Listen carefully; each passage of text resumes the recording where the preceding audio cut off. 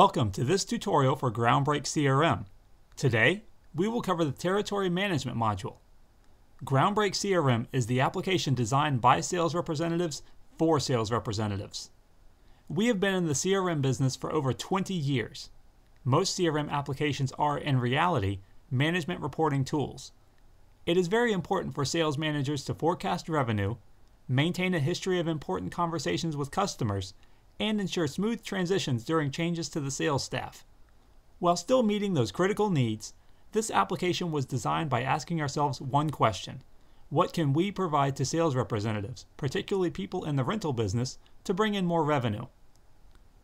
This means that we really understand not just the equipment sales and rental business, we understand the challenges companies face with rolling the application out to people who are used to working with a pen and paper. It is not an application that was designed for tech-savvy sales representatives and then adapted to an altogether different industry. It was freshly built from the ground up while taking all of these factors into account. GroundBreakCRM includes excellent territory management features which allow your company to automatically assign leads, jobs, and accounts based on both geography and type of business. First, go ahead and load the GroundBreakCRM web application and log in using credentials with the rights to make these alterations. Generally, this is an administrator account. Once the application has loaded, locate and hover over Territory Management and then click on Configure Territory Management. To make edits to this page, click the Edit button. Now we are able to make and save any changes. The configuration screen allows administrators to turn on and off automatic assignment for accounts, jobs, and leads, inherit teams from a parent account, and assign new records when the Assign To field is blank. If any changes have been made, click Save. Otherwise, click Cancel. Since we did not make any changes, we'll click Cancel. We will now move on and look at the details for an already saved territory management. Click on Territory Management in the top menu.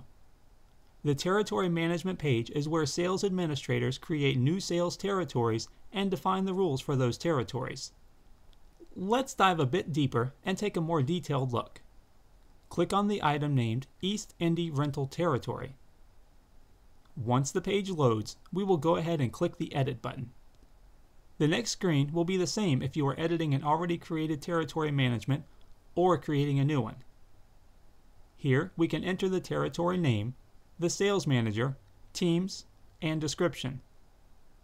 Do take note of two particular fields. Those fields are assignment method and account classification. There are three methods to assign new records to users. They are round robin, assign to manager, and manual.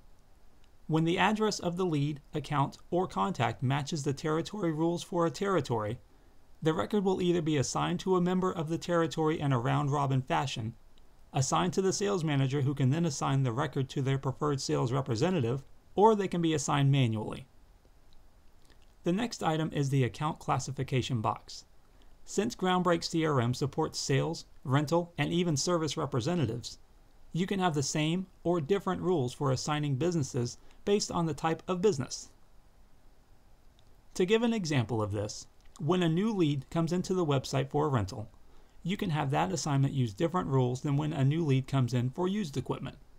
Go ahead and click Save. Let's now have a look at the Area Definition subpanel. The area definitions are used when you create the rules for matching addresses of leads, accounts, and jobs to the territory. Creating and editing rules is a simple task. To do so, click the Create button. A small form will appear asking for just the field name and field value. This form can be used easily enough, but let's go ahead and have a look at the full form. Click Full Form. Doing so will open a new screen with the same field name and field value boxes, but will also present the ability to enter a default team, user, a short description, and a default manager. Let's first look at the field name box. Clicking on the drop-down menu, we see three options. Rules can be assigned based on zip code, state, or county. Just select the desired field. For this example, let's select zip code. Now enter the desired zip code in the field value box. As you can see, we already have a default team selected. To select a new team, click on the arrow and then search for the desired team. The global assignment is fine for now. A user can also be assigned to this definition. The same procedure for a team search can be applied here. Just for fun, let's change the user.